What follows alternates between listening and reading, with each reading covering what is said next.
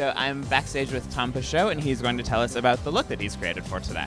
For the autumn and winter look, we are creating a fantasy makeup, a full-on makeup, pretty shimmery, colorful. So on the eyes, a lot of mascara. On the eyelid, we start with a burgundy color, and we do a dégradé to a soft brown and to a gold, going to the eyebrow, gently extending the outside of the corner of the eyes.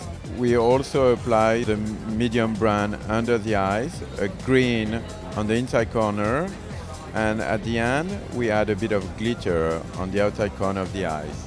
We do a mix of pink and orange blush, very high on the bone structure, and the lips are just like a transparent beigey gloss.